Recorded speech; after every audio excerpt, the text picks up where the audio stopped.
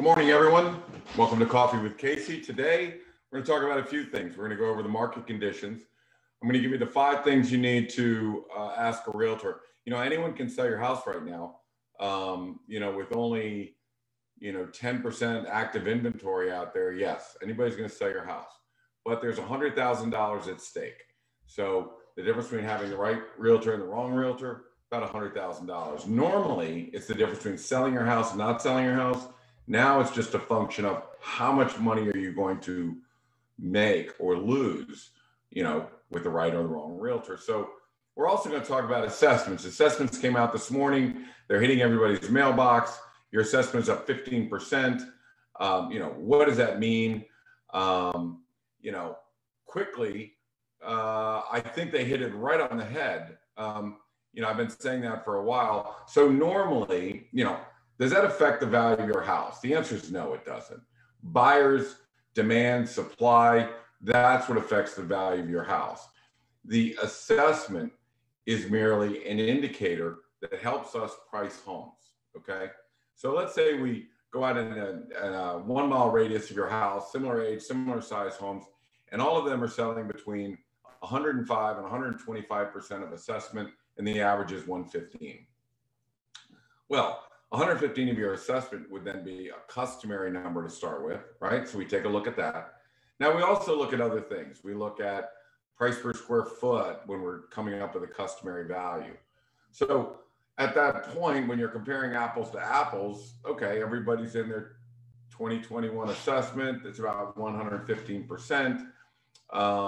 That's customary. Now, is the house upgraded? Does it have a lot premium? Does it have a lot discount? Are we around traffic? All those things need to be, have the, what kind of paint do we have? Or do we have yellow paint? Do we have old? Are we dated? Are we updated? What are we? So, but it all starts with a customary value, right? Customary value is a percentage of the assessment, a combination of the percentage of assessment and the price per square foot, okay?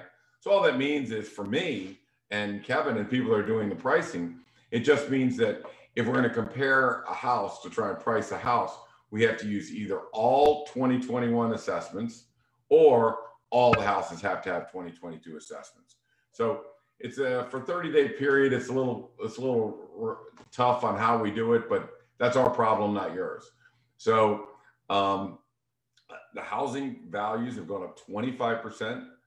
Last year, your assessment went up 5%. So they're just playing catch up right now. So I think that they're right on the number, if not a little low. They should be a little higher than that. So the homes appreciated 25%. Your assessment over the last 2 years has gone up about 20%.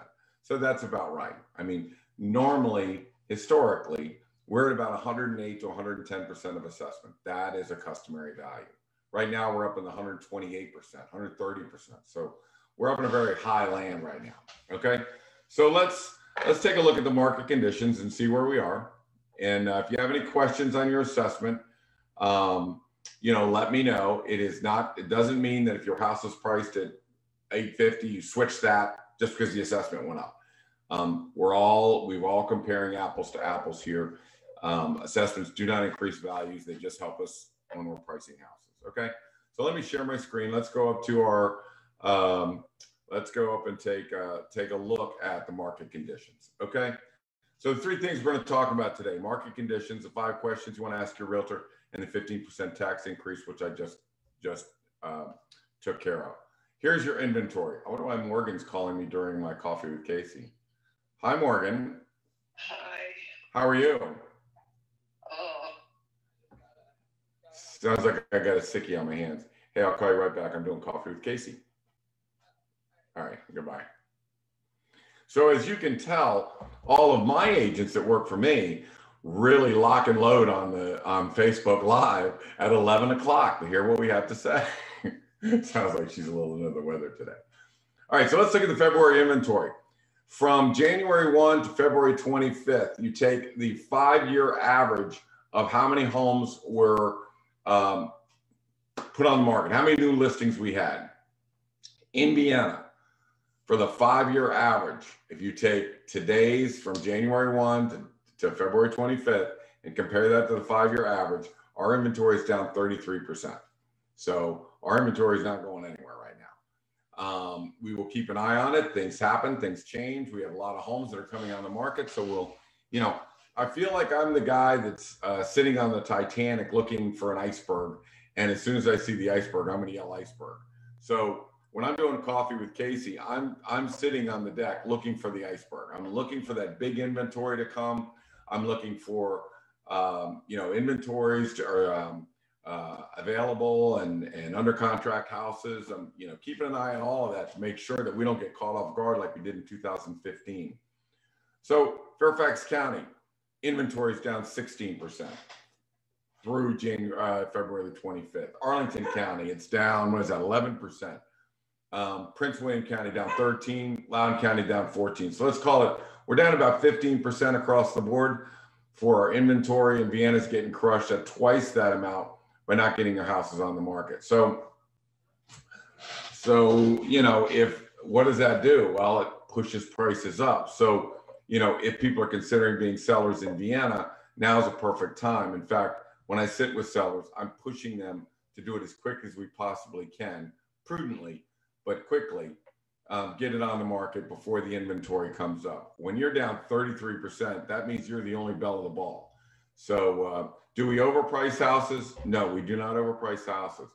We just make sure that we let them bid it out and bid it out and bid it out and get it up. So, right now we're currently getting $150,000, $200,000, $225,000 over market value.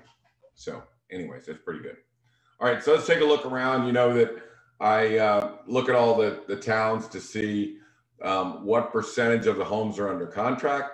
That dictates whether we're still in a seller's market or not. A lot of times we're somewhere between 40 and 60% of the homes are on the market. But as we look around, Arlington, massive seller's market at 76%.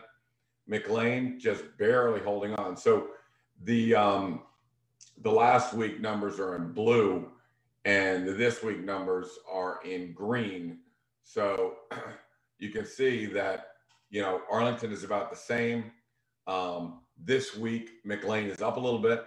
Vienna is up a little bit. We've gone from 73 to 79%. Again, 79% is an extraordinary number, and it just shows, we just sort of lacking inventory. In Oakton, last week we were at 80% were under contract. This week we're at 63% are under contract. Last week we were at 87% under contract in Oak Hill. Now that's gone to 76. Again, new inventory coming on the market in some of these markets. Centerville last week 100%. This week 83%. Why? New homes are coming on the market. They may or may not have just had time to get under contract yet. Last week, Ashburn was at 87%. Now they're at 80%. Okay. Again, more listings coming on the market. Haymarket. Last week, remember Haymarket was at 100%. Then all of a sudden last week, they went to 58%. I was like, what the heck happened? So we looked at Haymarket. They had 12 homes come on the market, and they had 7 or 8 homes that were coming soon. So as fast as those homes were coming on the market, they were going under contract. Billy was going to compete for one of the houses, and I said, well, it's not worth $925. I mean, you might be able to offer $950, and they got $1,050,000 or $1 million. I think it was probably $1,000,001. Now understand this. Ashburn, Haymarket, Gainesville, those homes were underwater for years. So the prices ran up in 2006, 2007. They literally, on Linton Hall, I'm telling you, they were down 40%. The values went down 40%. The sellers were underwater for years and years and years. So pretty volatile. And then it stayed low for a long time, and now it's having a real big boost. So the question is, is $1.1 million going to stand, or is that just an artificially high price? I'm 64. I don't take any more risks. So, I don't know. I think that number's too high. I just as soon tell my buyers, let's wait until June and July and August when a lot of inventory is out and all the buyers go to the beach, then let's go ahead and make our move. So let's look at Leesburg. Leesburg last week was 78%. Now they're 81%. So these are massive sellers markets here, guys. Percyville went from 76, 75, no real change.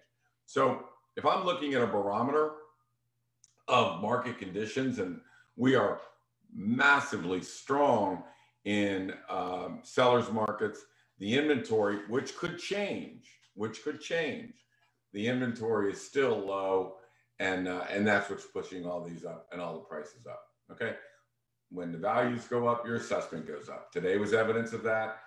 15% increase. It's right in line with where it should be. Last year, they only did it 5%. I told them they were way off on that. This year, they corrected and did 15%, which is about right. Okay, so I wouldn't have any heartburn about any of the assessments. Let's talk about, in this market. Oh, well, here's some evidence. You want some evidence of the buyer pool right now? So before I launch a listing, okay, here's my listings that I would have had. Coming soon, actives, pendings, right? These are under contracts. So what I look at is I'm looking here at what's my buyer pool for each one of these houses. So I want you to look at some of these numbers. 87, there's 250, 125. Basically, other than a few anomalies, a lot of them are in the 100s, 200s, okay? And the favorites, which tell me these are active people looking in this area, in this neighborhood, that are clicking through and saying, this is my favorite. This tells me how many contracts I'm going to have. So all of this is happening during coming soon, this period right here. And I have to tell this seller, should we launch at that number, or do I think the buyer pool is too small and we don't have enough favorites, which is exactly what happened. So this protects my sellers that I know that we're safe to launch here and not safe to launch here, right? But what I'm really trying to show you is look at today's numbers. This is fresh. This is only a couple days old. $1.85 million house, 334 people in the buyer pool. Look at the buyer pools, right? So look at these buyer pools, 800, 600, there's a couple small ones here, but these are under contracts. They go down a little bit. But I mean, look at the buyer pools. Look at the favorites. I mean, this house on Moore was launched on Thursday and has 4 contracts. It's probably going to get 8 to 10 contracts. This one on Grassy Hill, this had 20 contracts. Pebblebrook had a lot of contracts that came in. So I know that when I have 23 people that love a house, I'm getting 5 to 7 contracts, and it's going to go up. That one went up maybe 125,000. Pebblebrook's maybe final contract was maybe, I think it was maybe 100, 125 over. Grassy was about 60,000 over, and Moore, I'm anticipating Moore will be at least $200,000 over list price on its final sales price. So my point is, look at the massive number of buyer pools that we have, and this, as opposed to what it used to look like. That's a normal market. That's today's market. So, and you wonder why I'm telling sellers it's time to get them on the market right now. So when you go on the market, let's talk about this, right? So anybody can sell your house. Sellers shouldn't be worried about selling their house. It's going to sell, okay? But there's 5 things you need to ask a realtor to save $100,000, because it is not selling it that's the question. That usually was the question. Can I sell it, or is it going to withdraw? 40% of the market usually withdraws, 60% usually sells. But in today's market, they're all going to sell. It's just a question of how much money are you going to get out of this. So here's 5 questions you need to ask a realtor. Remember this. This is a business transaction. We're not buddies. We're not friends. We're not family. We're not, going out to have coffee together. It's a business transaction. You need to ask tough questions. And you may have parents in New York or North Carolina or wherever they are, friends, family, business associates that are trying to sell a house. They need to know the 5 things to ask when they're talking to a realtor. The first thing is, what's your commission structure? What exactly is your structure? Right now it normally goes somewhere from 4.5% to 6%. 4.5%, 2% goes to the listing agent, 2.5% goes to the selling agent, all the way up to 6%, where some of them are keeping 3.5% and giving the buyer agent 2.5%. So that's a big deal. So just explain really quickly is in real estate, a realtor, an agent who's going to sell your house has to work for a company. And that company requires a percentage of your income, whether it's because they have a big name or whether you have a multi-level marketing deal, we got to pay in to other people that brought you in, or you received a massive bonus to come work for that company, like a Compass, and then you have to pay back money to the company to pay back your loan. But in any case, paying money to a broker is a waste of money. It's just a waste of money. It's throwing money down the drain that you need to use for valuable tools, okay? So Samson Properties, they don't charge their agents anything. If you're a top producer, you get 100% goes right to selling the listing. Listing agent, assistant listing agent, and selling that property. So, 6%, let's say $1 million house, you're throwing away 15,000 bucks. Okay. All right. How do you prepare the home? So this is a lot of agents are so excited to get a listing. They don't pay attention to telling the sellers and having a hard conversation of, I'm sorry, but that wall's gray, this wall's yellow, and that wall's tan. They have to be consistent when they walk in. You have to look correctly. Your lighting fixtures are dated. You need to swap those out. It's not hard. It's not expensive, but you need to do it. You need to prepare the home for the 2021 buyer. And there's so much money at stake, that the difference between doing it right and wrong, as I'll show you in a few minutes, is about 120,000 bucks. Okay. So let's focus on one of the questions is, how do you prepare my house? And our answer is, we only work on cosmetic items, no capital improvements. Cosmetic items pay $7 for every dollar invested. Capital improvements, if you put in 20, you're only getting back 10. So we don't do capital improvements. So we only work on the cosmetics. We have a 30-something giving advice on what we're going to do to make it look good for a 30-something who are our buyers. Okay. So I don't care if we hurt feelings. We don't hurt feelings. We just come in and tell them how it is. This is what today's buyers are looking for. They don't want traditional. They want transitional. Now, one seller heard me talking about this and thought I was just going to trash their house because it had that, tan paint and all. It looked great. It looks fantastic. So really, when we come in, we really have to look at it to determine just little things to pull out of a house to turn it into a transitional look. I don't like to spend money. I don't like massive work. That's not what we're trying to do, but you really need to prepare the house. And for somebody to say, oh no, this looks good to me. A listing, I will tell you, a listing just went off with yellow walls. Well, the difference between yellow walls and Revere pewter is, $25,000, $35,000, and it only costs $4,000 to paint or $3,000 to paint.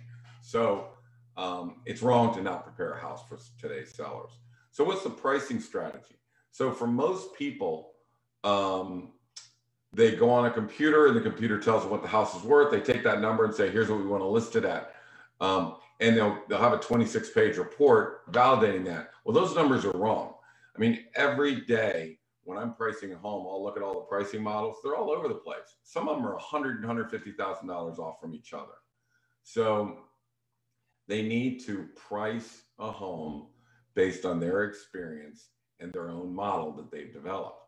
What is the average price per square foot? Adjusted for size and age. What is the average percentage of assessment? How do those things work together? What is a customary value? What is a updated value? What is a renovated value? What is a dated value?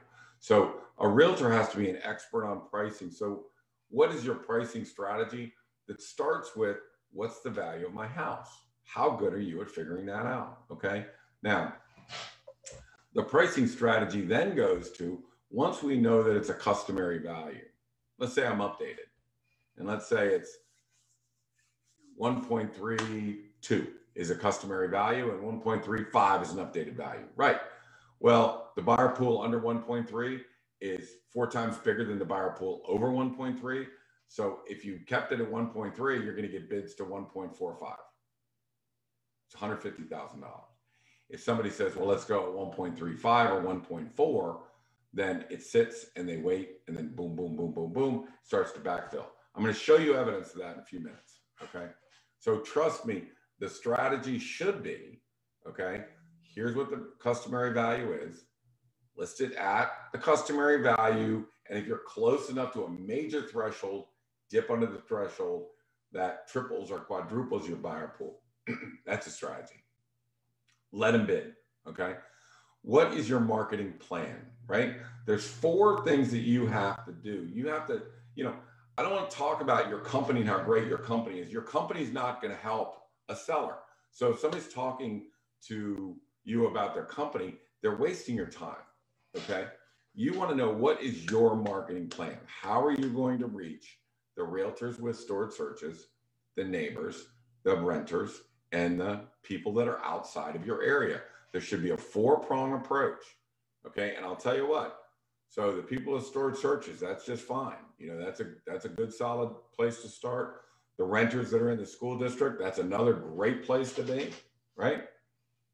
Yeah. So what's your strategy for getting to those people, right?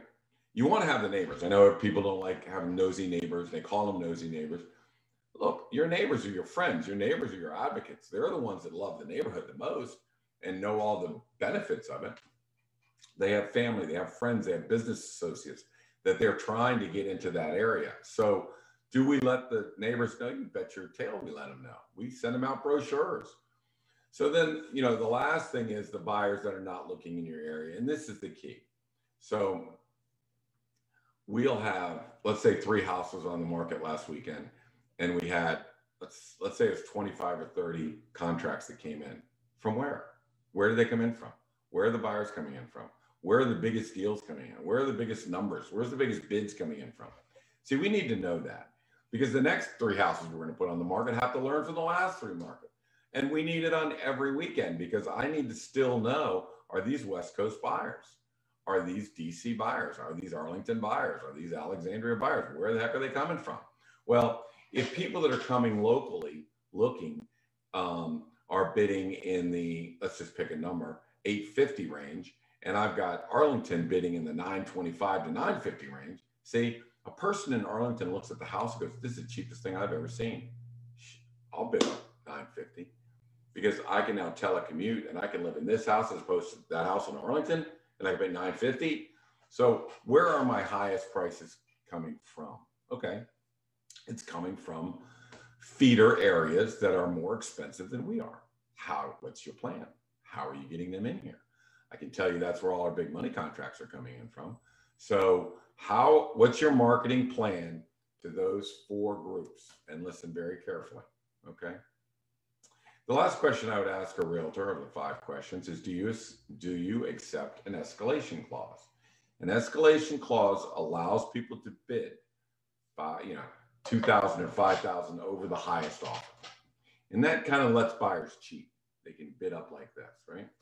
Well, we don't allow escalation clauses, and realtors don't like that. Some don't like that, and buyers don't like that, but because we're forcing them to make their highest and best offer. We want highest and best offers. We want them, Saturday, Sunday, Monday, whenever the deadline is, want your highest and best offer. So what that does is we'll find that we'll have 2 or 3 offers in here and then 1 offer up here.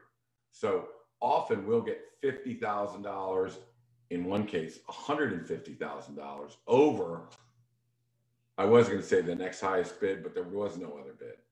When we said highest and best offer, no escalation clause, they bid $150,000 over themselves and removed home inspections and removed appraisal contingencies. So you see, if you do highest and best, and on the same weekend, we had another person doing 100 Mill Road for $175,000 over their own contract. So if they allow an escalation clause, and I know they do because we're buyer agents, and the first question we have is, do you accept escalation clauses? And they'll say, sure. And one agent told us, it's only fair. It's only fair. And I got to tell you that we kind of all, got a good laugh out of it, but that's fair to who? I mean, you're trying to be fair to the seller. You're trying, we're sellers agents. We're paid to work for the seller. So highest and best offer returns. So if you, the first question could save you $20,000 on a commission, right? Preparing your home, clearly if you invest $7,000, you make back $50,000 or $60,000. So that's a huge profit on that. How you price to get people to bid and get it up, that's very important, right? How you market to people outside of your market area and bring them in, that's the pull marketing that we're doing. Pull them into your market. That's very powerful. And then the final is the escalation clauses, no escalation, highest and best offer, so that bidding goes up and goes on. So the last thing you want to ask them is, what's your track record? And before I had anyone come to my house, I'd say, just send me your track record of similar size, age, price range, my area, my town. I need to know what your track record is. Just send me your houses. What are your average days on market? And what is your percentage of assessment? So if all houses are selling at a percentage of their assessment, the higher you can get of that assessment, the more money you just made your clients, right? So that's a really good indicator. So let's just take a look. And again, this does not go to bragging. This just goes to what you need to do to authenticate anybody that's coming to your house, whether they're here in Virginia or in North Carolina or Maryland or wherever, right? You want to authenticate the pricing. All right, so let me get to the next one here.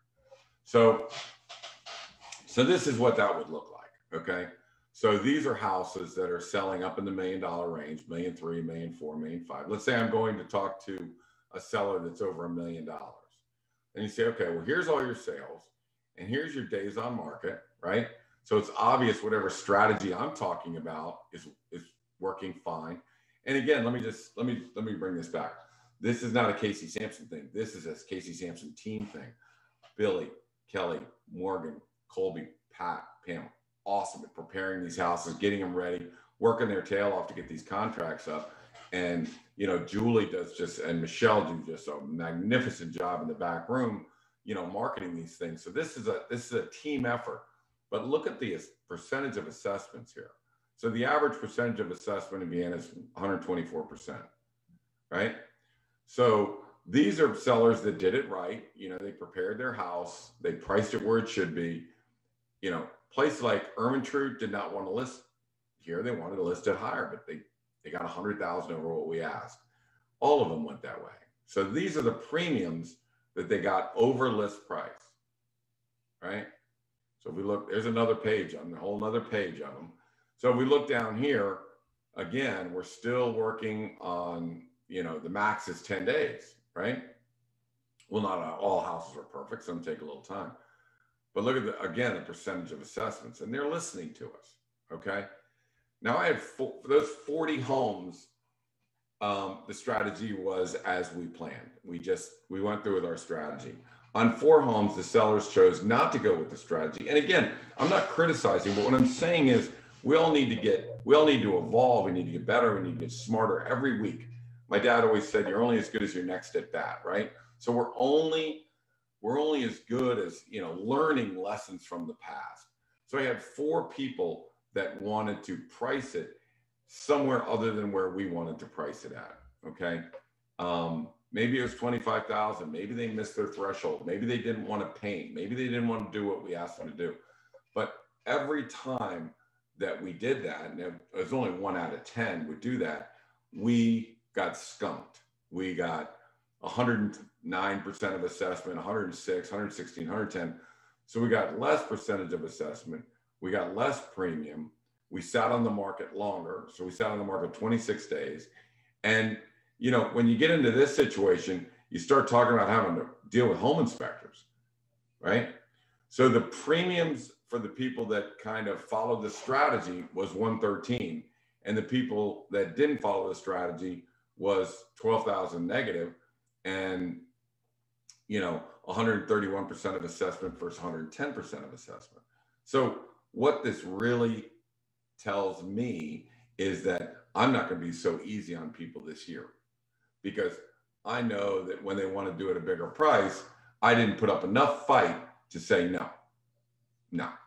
I'm going to tell you, you know, you're either driving the bus in this market or you're going to get hit by the bus. So it's either one way or the other.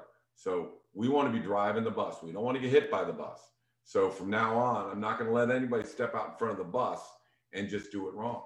I mean, you can work with another realtor if you want. I don't care, but I'll be more forceful because I want to win, right? I want these. I want 145s, 150s, 130s, 134s. I don't want 110s, right? Because I'm telling you, it's painful to watch this happen, watch people not make money and people sell in these numbers when everybody else is selling at higher numbers. So, that's kind of what you want to do when you're talking with the 5 questions you want to ask a realtor. And what is your authentication? Let me have your track record so I can see whatever strategy you're going to do works. I need to see that it works. There's a lot of money at stake. This is business. This is not a friends. Shouldn't be friends, family, uncles, cousins. I don't deal with, I don't do business with friends. This is just a business. So, be very thoughtful if you're going to work with a realtor. If you're going to be a seller, do it soon, do it quick before the inventory gets out. I've just shown that we're still 15% under. Our inventory is 15% down from a 5-year average. So now is a great time to do it. My name is Casey Samson. You've been listening to Coffee with Casey. You can reach me at 703-508-2535 or Casey@CaseySamson.com. Julie posts all of our podcasts like this on CaseySamson.com/podcast. So we'll see you again next week. If you need any help, give me a call or send me an email. If you just want to know what your house is worth, send a text to 703-508-2535. I'd be happy to shoot you something back. Bye now.